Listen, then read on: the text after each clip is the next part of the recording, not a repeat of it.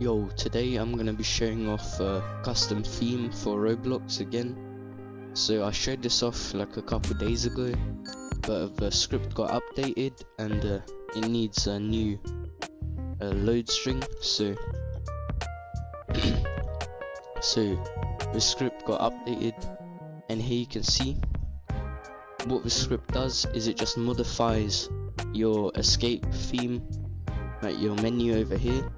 And what you can do is there's lots of features. If you go to settings and you scroll down, for example, there's low graphics. I'm not gonna use that right now, but there's FOV modifier, so I can enable it or disable it. So I can do this, so I can do this, and it zooms me out.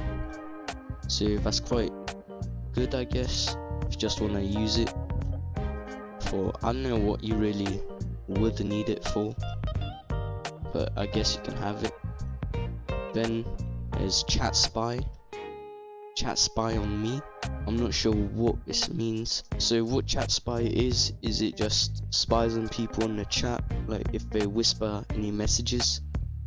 Then here there's themes, so you can enable it. Then here are all the themes. So yeah, they're pretty cool. It just changes everything, like the chat as well. You can see it's green. Then there's just shaders. I can turn all of these on. It makes the game look really nice. Then I'm just gonna turn these off. You can just server hop to smaller or larger servers, or you can just rejoin. There's just information. You can have all of these. Join and leave notifications. Here you can see these people are leaving. I can see my FPS because there is an FPS unlocker on the script as well. I can just see the ping as well. So yeah, this is pretty overpowered.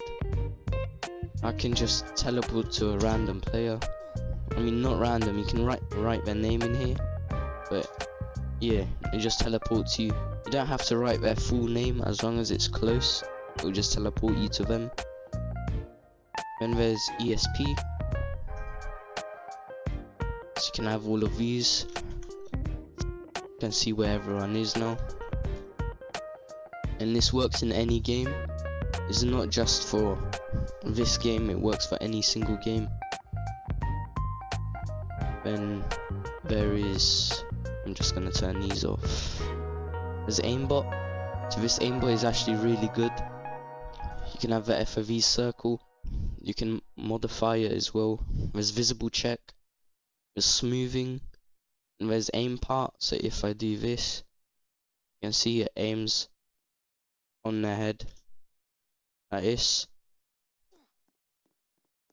So this is quite overpowered. You can use this for any game, and yeah, that's pretty much it. There's a lot of customization, so yeah,